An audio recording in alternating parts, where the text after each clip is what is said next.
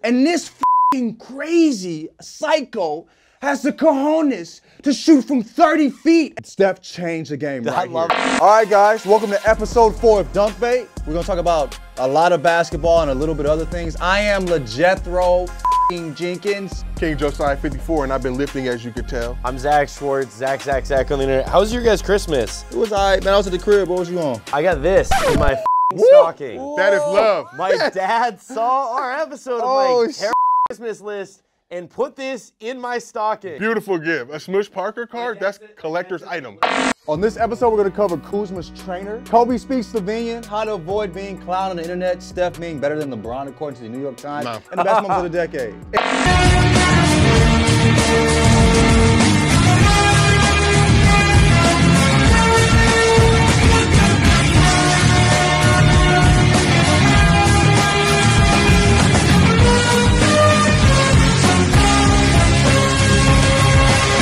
Let's talk about Kuzma a little bit, guys. Kuzma and your boy Clint. He jumped on IG and started popping off. Kobe fans have been hating on LeBron. Okay. LeChoke, LeBum, 3-6 Mafia, Bronsexuals. Ooh, Bronsexual, oh, you got me. The point is, now Clint, who's a big Kawhi guy, spoke his mind. He's been speaking about Kawhi like this for a long time. He's a Kawhi guy. The thing with me is this, bro. Like, you training Kuz. Kuz hasn't had the best season. Yeah. All right? You know, he's on thin ice, all right? And then you go and run your mouth. Like you said, he trained Kawhi before. You're gonna go ahead and do this to Kuz. You better go to his house and help him pack his goddamn bags out to New Orleans, like you put it up on Twitter, John. Got all the good people in New Orleans in his mentions. I love New Orleans. We don't know what the spade is spade, because I was led to believe he was talking about Amazon, because he had tweeted some stuff from Bernie Sanders earlier in the day. You think that's a coincidence? I mean, if you're associated with a player, you gotta kind of keep it to yourself. Lakers Mavs. Kobe surprised Doncic and basically everybody on the planet by speaking to him in Slovenian. Find me a more cultured superstar than Kobe Bryant. He's cultured, but that is also a result of him being absolutely crazy. No, he was talking Slovenian, so I was like, he was talking my language, and I saw Kobe, and I was like really surprised. He was like, who knows Slovenian? Yeah. Like it was, and there was gonna be no other person on that bench other than Kobe Bryant. How cool must it have been for him to turn around and see the 3rd greatest Laker of all time speaking his native language? 3rd, I don't know, bro. Who's above him? Magic and LeBron. Or Kareem too, sorry. I don't know where LeBron's at yet. LeBron, your history's not cemented. What do you think about Doncic signing with Jordan? Beautiful. He deserves better. Just go with Nike, baby. I just feel like he can make a nice shoe for them. When the last time you seen Jordan design a nice shoe? Not in a long time. His game though plays in a way that like I could get behind, like, oh, I can wear these and go work out at the gym in them. When the last time you worked out? We can cut that. No. I know you just ended your gym membership, my bad. It wouldn't hurt so much if it weren't so true.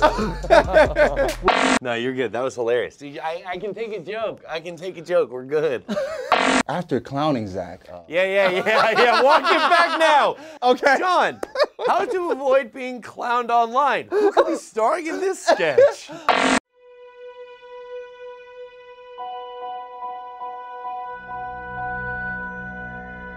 This is Zach. He was just clowned on the internet, and as you can see, he's not taking it too well. If you're online long enough, the internet will eventually turn on you too. Here are a few ways to deal with these situations. Number 1, don't take it personal. You don't know these people. They might not even have legs.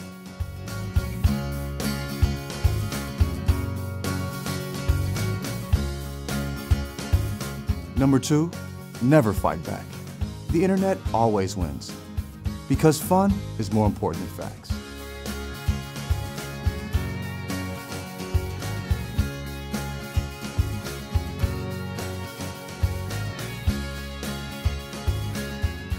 Number 3, these people don't actually exist outside of your phone. Turn it off, treat yourself, smoke some rapper weed.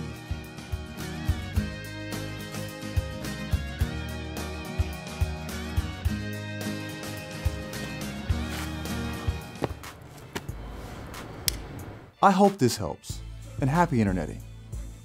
New York Times kind of jumped kind of silly and said that Steph was actually the best player of the decade over LeBron. Like My man looks sick. Disgusted. Steph changed basketball. We've never seen a Steph prior to this decade. But every time, every playoffs, every finals, LeBron outplayed Steph. Even in the series, the first 2 series he lost, averaged a triple-double. You know what I'm saying? And he averaged 40. They gave the MVP to Iguodala for locking LeBron up. Right. Well, LeBron went to how many finals in a row? God. LeBron was in those finals. No, let's stop this right now. End the decade. I'm gonna have a conversation. I know the person who wrote it. And I know you just did it because you were trying to shade LeBron fans and all our dedication to the world. Steph has 0 finals MVP. He revolutionized the game, right? But he also revolutionized the way that unanimous MVPs get bucketed in Game 7 of NBA Finals. And if you can get the best player of the decade, the dude who never even won a Finals MVP in the decade, KD got 2 more than him. Kawhi got 2 more than him. LeBron out here with 3 more. Blatantly wrong. You guys are exposing yourself. You expose yourself as a screening when you say things like this, even just to make people like me mad. So mine, personally, everybody talks about Kyrie's shot, and that's awesome. But I'm talking about LeBron's 6 points that made that shot relevant, okay? Which nobody talks about. This man hit a 3-pointer. He stepped to the line and hit not 1, not 2, but 3 free throws in a row. That was the highlight of my decade, to see LeBron James make 3 straight free throws and a 3-pointer. His jumper was not tight at that point either. People forget that that's the same thing that led up to that Ray Allen shot. Yeah. In 2013. 2016 Finals is by far my favorite moment, but this is the wildest moment for me. This is when I knew the basketball to me had changed. 5 seconds left, and is jogging up court. And I'm like, he's gonna shoot a 30-footer. I'm losing my shit. And this f***ing crazy psycho has the cojones to shoot from 30 feet. Steph changed the game I love that it was the Thunder, both of those. Right. That Dame did it to him too. This was absolutely insane to me, bro. The section I chose was when Blake Griffin claimed to be locking DeAndre Jordan in his house so he couldn't switch teams. It was the full embodiment of what NBA Twitter was gonna become, kind of before it became that. Funniest part about it is, one, Blake's a hilarious dude, but also none of these dudes are on the Clippers anymore. Yeah. All these players are gone, and we all freaked out like it really mattered, and it just a year and a half later didn't. It's perfectly made for this time period. It's hilarious, he's a great basketball player, but he understands the internet, dog. Why is he in Detroit? He needs to be somewhere where he can really let these skills fly freely. I have no idea what the next decade will bring. Bronny and LaMelo, years and years and years of battle. 4-point shot coming soon. Bro, I honestly believe that should be idea. While we talking, but we'll talk about that later. We'll see. Join us on the next episode of Double A. That is the show. Peace. Happy New Year to y'all too. Happy New Year.